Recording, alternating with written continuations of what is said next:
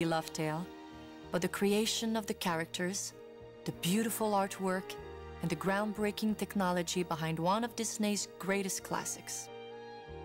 It also contains an even more significant story, the ideas and memories of the wonderful people at the heart of this magnificent motion picture.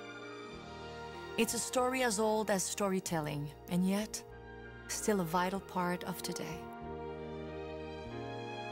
Tale as old as time, song as old as rhyme, Beauty and the Beast.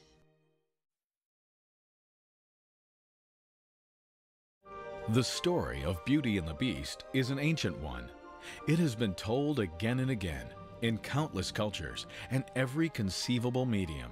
It truly is a tale as old as time, with roots in legends from Greece, India, Africa, France, and Italy. You can trace it back to Cupid's Psyche, or the Hunchback of Notre Dame, the Phantom of the Opera, Cyrano. But perhaps the best-known literary version of the tale appeared in 1756, written by expatriate French aristocrat and educator, Madame Jean-Marie Le Prince de Beaumont. In a way, it's one of the most sophisticated of the fairy tales that's ever been told. In most fairy tales, it's very clear from the beginning who the romantic couple is going to be. The characters see each other and it is love at first sight. In Beauty and the Beast, that's not what happens. And this is really a wonderful lesson. True beauty comes from within. True beauty comes from the spirit of the person. And it doesn't matter really what they look like. Fairy tales talk to us in very elemental ways about how to approach life and how to look at life. And I think that is a strong part of this particular fairy tale as well.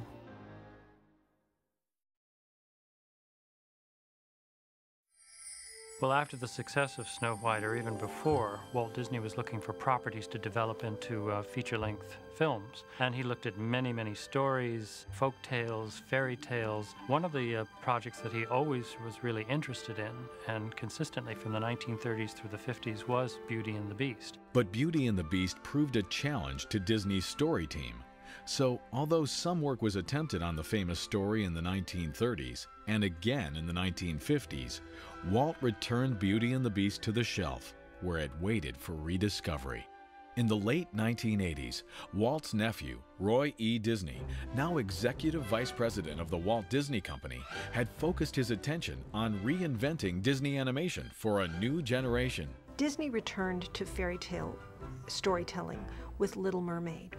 And Little Mermaid was a huge success, and it really paved the way for the new development of Disney animated storytelling. The Little Mermaid proved that Disney animation could be both true to its legacy of quality and communicate to contemporary audiences. What would the next step be? One of the ideas that kept coming back was Beauty and the Beast, that classic French story. We knew it was the last of the red-hot fairy tales. You know, we had done Cinderella and Sleeping Beauty and Snow White. We knew Walt had worked on it. We didn't know much about that, but we knew he'd sort of failed to solve it to his satisfaction. It's always daunting when you hear a new title for the first time, and when somebody says, we'd like you to look into this, we'd like you to develop this idea. Especially daunting when you know that Walt Disney and his artists tried to develop Beauty and the Beast and ended up saying, you know what, we'll never solve the second act. I also think that Disney had an enormous challenge with that, because to a lot of people, the French version of Beauty and the Beast that Jean Cocteau made is just one of the great films ever made. In spite of some challenges, and because of others, the Disney animation team decided to proceed with Beauty and the Beast as their next animated feature.